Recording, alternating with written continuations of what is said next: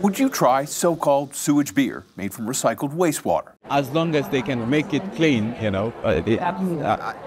you drink this beer, you don't even feel that it comes from wastewater and all these things. But that's okay. If we can do something interesting with the water that is already used, that's okay.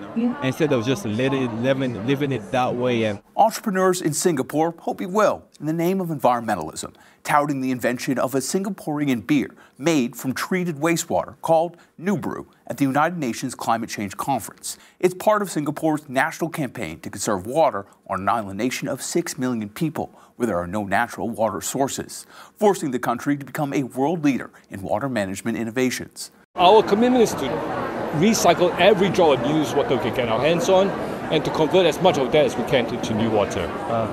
I think for us, this is a source of water that is cheaper and much more accessible than desalination. So we intend to maximize that as far as we can. Singapore's national efforts to conserve water also include catchment, desalination, recycling, and water imports from Malaysia. Climatologists warn as water resources become scarcer, more innovation like recycling wastewater may be needed. For more on this story, download the Straight Arrow News app or visit san.com. For Straight Arrow News, I'm Jack Almer.